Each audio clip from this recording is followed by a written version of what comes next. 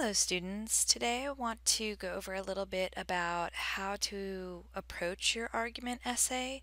And one of the key things that you need to decide is what to argue and whom you should argue it to.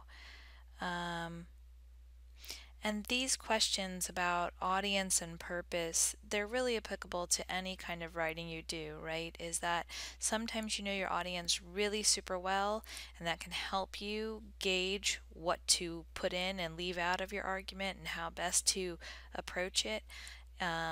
And sometimes you don't know your audience very well. For instance, if you're sending a cover letter to a prospective employer, you may not know who that person on the other end is who's going to receive your cover letter and resume. So you're trying to guess at what they might be looking for. When you know, it is much easier. So knowing your audience makes things a little bit simpler, but sometimes we just don't have that luxury. So I'm going to talk about both here in this PowerPoint. So the first thing is figuring out what you believe. As you've been researching, you've probably found that you're nodding your head along or agreeing with certain people, disagreeing with others, or maybe you have a mix where you feel like, you see a little bit of both sides and you agree with different reasons depending on who's writing. And so you really need to figure out what your stance is going to be on your research question before you can argue it. And sometimes this is easier than others. Sometimes people are very empathic and they can see both sides really well and they have a hard time making up your mind. And in that case, we might have to fake it till we make it. We might have to choose a stance and go with it. But I would also say don't think that there's anything wrong with you if you are in that position, because that probably means that you really do see both sides well and you've done a good job researching, and you're probably a pretty compassionate person, so you can see both sides. It just might be hard to choose, but you can figure out what your stance is by going with your research question and thinking what your answer to that research question is, or alternatively, you don't always have to argue just what your answer to your research question would be. There could be something else that you think has become more provocative than the original research question you started with. So, for example, here I have the question, should the death penalty be banned? And I chose this because most people are familiar with this. So Florida still uses the death penalty at the time I'm making this video. Maybe that will change in the upcoming years, I don't know. So you may say yes, you might say no, you may have a more nuanced position where you say in some circumstances, or you think, yes, they should, but only when juries are unanimous in their votes. I don't think the death penalty should be applied if everyone does not agree in the jury. So that could be something that you include in your thesis or your argument. You can also find yourself really wanting to go a little bit more specific in the argument, or you could find that yes, this is the research question you started off with, but what's most compelling to you now is the idea of juvenile justice, is how old someone has to be to receive the death penalty, and so that's what you want to go with, or whether or not the way that we kill people is humane, maybe not just whether or not there should be a death penalty, but maybe you believe that there should be, but you just don't believe that the way it's being done currently is humane. So if you find one of those angles to be the most compelling angle for you, then that can be the place at which you enter the conversation, and that often kind of shifts your research and your organization a little bit. So these are just some different ways. Your answer to your research question, or the place at where you take a stance in your argument, that overarching claim you're going to make, that is going to become your rough draft thesis for your argument essay. And so some parameters or some characteristics of a strong thesis statement are that it takes a stance, right? So it's an opinion. A stance just means it's an opinion, it's an argument, because we don't want our thesis to be a question. We don't want our thesis to be a fact. So if your research question is something like, should smoking be banned from all public places?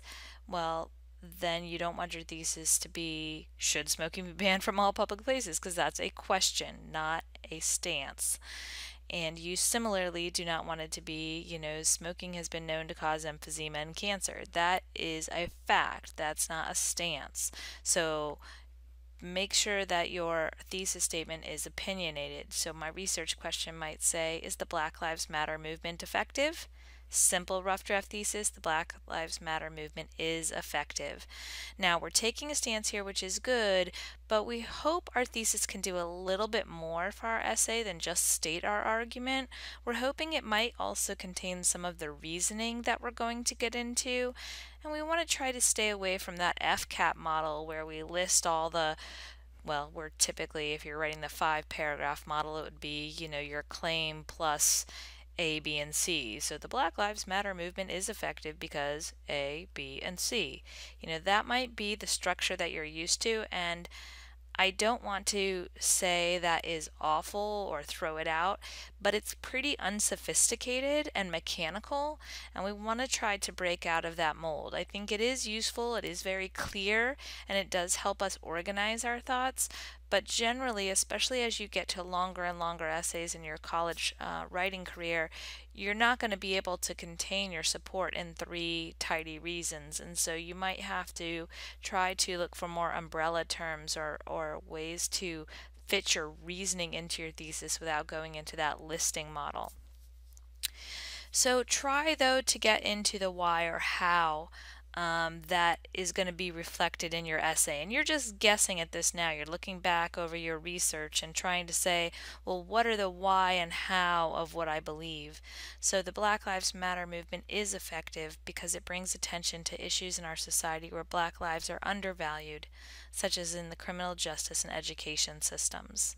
So that might be what I'm going to go into. And I'm specific here, right? But I'm also broad enough that when I talk about things like Black lives being undervalued, I can talk about what that means for a section of my paper, like in general what it means for a life to be undervalued compared to someone else's life. And then I could even go into specifically the criminal justice system. Where in the criminal justice system is it structured so that, you know, so that Black lives are not valued as much as white lives or other lives. And similarly in the education system, I could talk about, the preschool to prison pipeline and things like that in there. It's not just going to be 1 paragraph probably. They can be qualified statements, where you kind of give a nuanced position. You talk a little bit more about the opposing view as well as your view. So I said, a thesis like this might look like, although Black Lives Matter has not always focused on the right issues, it is effective because it brings attention to issues in our society where Black lives are undervalued, such as in the criminal justice and education systems. So what I'm doing when I say Black Lives Matter has not always focused on the right issues, one of the accusations that people lodge against this group or this organization is just that they have sometimes used violent means to get their point across, or they have targeted police unfairly, or they have just not protested ethically, I guess is the way to put it. And so if you had that kind of stance where you were really, you think there is an issue in society, but that this organization isn't always going about it the right way, then you could have a thesis like 3. And sometimes it could also have a solution in the thesis statement, or you can have your solution later in your paper. That's really up to you. So when you figure out whom you want to address, there's kind of a spectrum you want to think about. You want to think about, people who agree with you but are unmotivated, and make sure if you're thinking of that group you do include the but are unmotivated part of that, because if you pick those people who already agree with you, what's the sense in writing the paper, right? You're preaching to the choir. There's no reason to write this paper. But if you think about your group as maybe potentially being unmotivated, then you can think, well, my goal is maybe to inform them a bit more. Maybe that will motivate them if they just knew this piece of evidence, or if they just heard me talk about these personal stories of people on the front lines of this issue, then they would care enough to be motivated. So, my classic example of this is the legalization of marijuana, right? So, this was on the ballot this last time, and I thought, I was going out to vote on other issues, so I was going to vote on the legalization of marijuana, but I didn't really care about it as an issue. Was I for, for all transparency, I was for legalizing medical marijuana, but I don't know that I would have gone out of my way to vote for it had I not been at the precinct voting for other things that I cared more about. So sometimes, you might have a group that is not that connected to your topic or issue. Maybe you're writing about something, about education and young children, but you're trying to get people who aren't parents to push a law or a policy forward. Well, you might need to rally them a little bit. Other groups who you might focus on are those who are unaware or uninformed. So, a lot of times, in these issues, it does seem like raising awareness is half the battle. You feel like if people only knew the truth, but everyone's so busy and just people aren't concerned with this topic, it just doesn't get a lot of airtime. And so, I'm going to give it airtime. I'm going to really explain to people what they need to know to move forward in this issue, and then they're going to move forward. And then you might also encounter those who somewhat disagree with you, right? They're not willing to die on a hill for this issue. They disagree with you, but they're not in love with their stance. There's the possibility of their mind being changed. And this is often a good group to target, right? Because they're reasonable, they will listen to you. They do disagree, so they already have their stance and you know what their values are, but they're willing to be flexible. Those who extremely disagree, this is going to be a hard sell. I don't know. I mean, there are people who choose this group, and I understand why, but if you are, a pro life person who is arguing that abortion should remain legal, to a group of conservatives who believe in the sanctity of life and they are pro life and they are embedded in that position, you're really going to have a tough time. It's not to say you shouldn't choose that group and try to address them, but just, be aware that they are embedded, and so your strategy might be a little bit different with them. How can you appeal to them? Well, with whichever group you choose, you want to focus on their values and beliefs. What might they object to in what you say, and how can you approach them in such a way where you're not combative, you're not trying to, make your side win, as much as thinking about them and what they believe in and trying to see things from their perspective and move things along? How can you gain their trust? What might you want to avoid? So, I'm sorry, I'm losing my voice here. So, I had a student arguing once about, I think she was arguing that gay marriage should be legal, but she chose to argue, obviously this was a long time ago, but she was arguing to a group of conservatives who did not believe that, they believe that, marriage should be between one man and one woman, so that was her target audience. But basically, in the argument itself, she called them narrow-minded. She was like, well, people who believe this are, very narrow-minded. And I said, well, you're really probably going to make your audience hostile to your message if you call them narrow-minded, especially in like the second paragraph. Like, at least wait till the end if you're going to do that. But no, seriously, I don't think you would want to do that at all. Or I had another student call basically the opposing view a bunch of idiots, and besides that not being college level word choice, I was thinking you're really not going to get anywhere with your audience. Oh, and the last example I have that I remember is I had a student who was writing about childhood obesity, and her target audience was parents, and she was saying things like, if parents really cared about their kids, they would set a good example, and if parents really wanted to do right by their kids, they would do this. And I was like, just be careful, about the guilt trip there, and insinuating that parents don't care about their kids and things like that. So it's really, you have to be careful with audience sometimes. Things you should assume about your audience when you're writing for an academic audience. Assume they are people with emotions, so you can use pathos in there. And also assume they are actual people, not just me. And they are educated, so they have the same education you have. And, oh, hold on, I think my computer might be dying here. What is going on with my computer? Sorry, guys. It shows it's plugged in. I don't know why it's making noises. Okay, I'm going to plod on here and hope this continues. You want to assume they're educated, that they will listen to reason, and that they are actual people. Even though I am the one who is going to be reading your essay, you want to pretend like you're writing it to a larger group, so not just, me. So I want to give you some example audiences, and what I'd like for you to do is just think, maybe pause the slides, so between seeing the audience and hearing my explanation, I'd like for you to think about how you might appeal to this audience through logos, pathos, and ethos.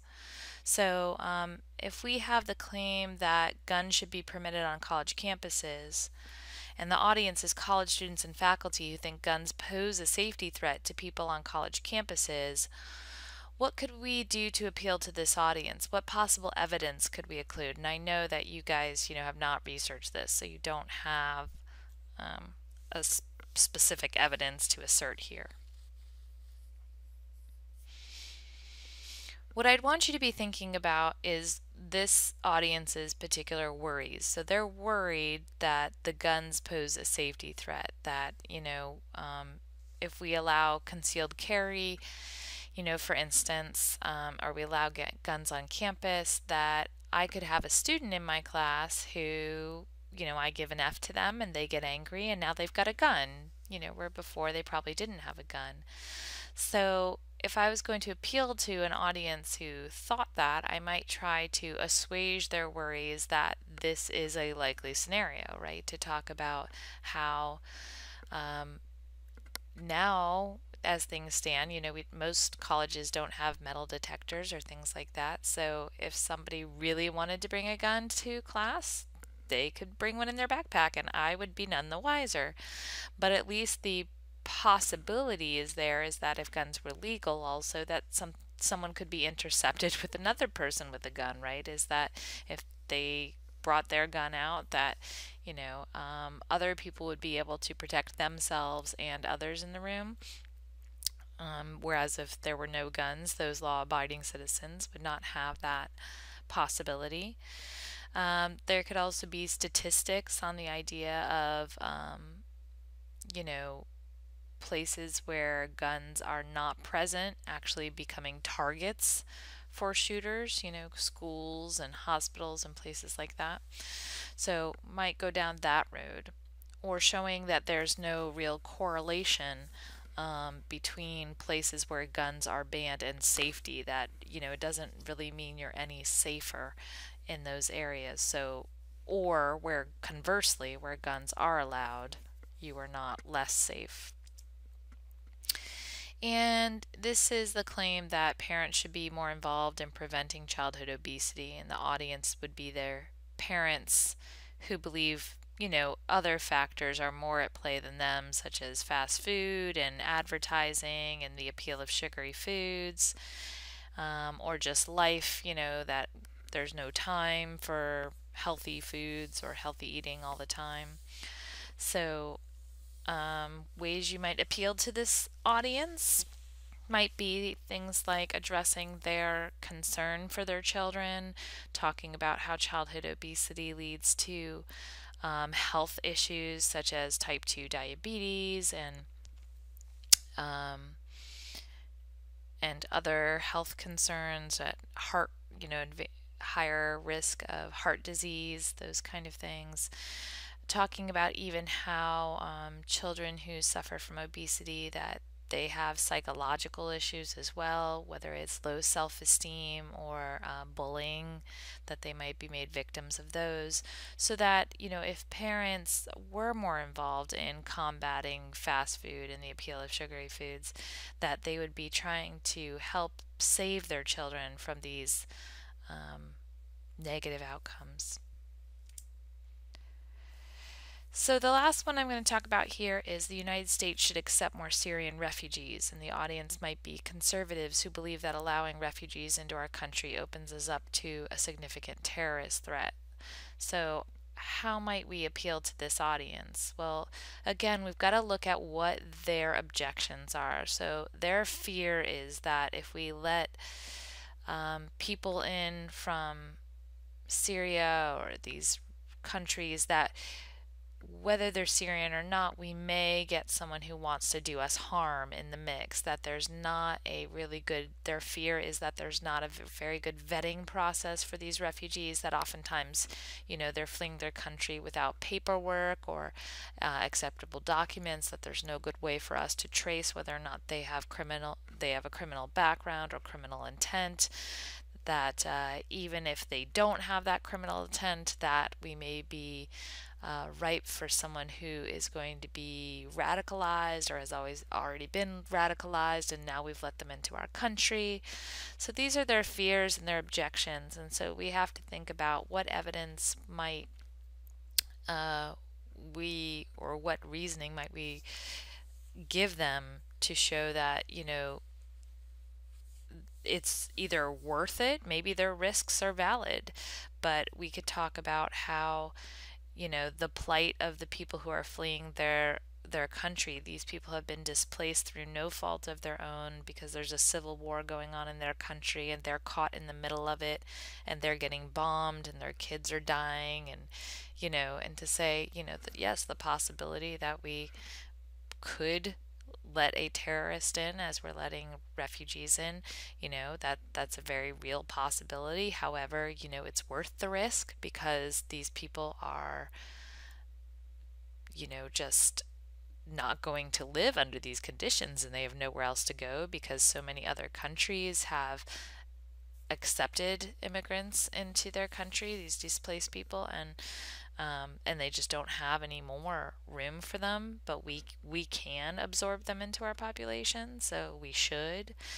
We could also talk about the vetting process in detail so that people could feel more secure that the vetting process is doing a lot to keep people who would potentially harm us out of our country.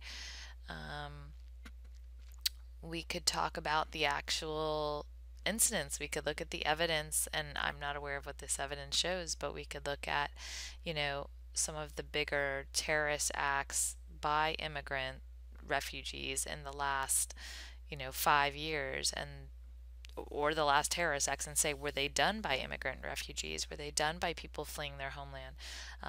Is it likely that that is going to occur? And how unlikely does it have to be for us to help other people? So I'm not going to go into this last one, but it may be something for you to think up on your own, is that a claim college students should be required to perform 20 hours of community service as part of their graduation requirements, and possible audience community college freshmen. And again, I'm letting you choose your audience. You are going to have to state in your argument essay on a separate sheet of paper or a separate, place, is who your audience is and where they stand, toward your issue. Are they for it? Are they against it? Are they unaware? So I'm going to try and push you to be as specific as you can about what you know about your audience already, and try to avoid the idea that you would target everyone, because that's pretty vague and broad. All right, so ignore that little complete the rhetorical context post that's left over from an in-class assignment we did. So just please disregard that little line there, and hopefully this will help you as you go on and organize and approach your essay.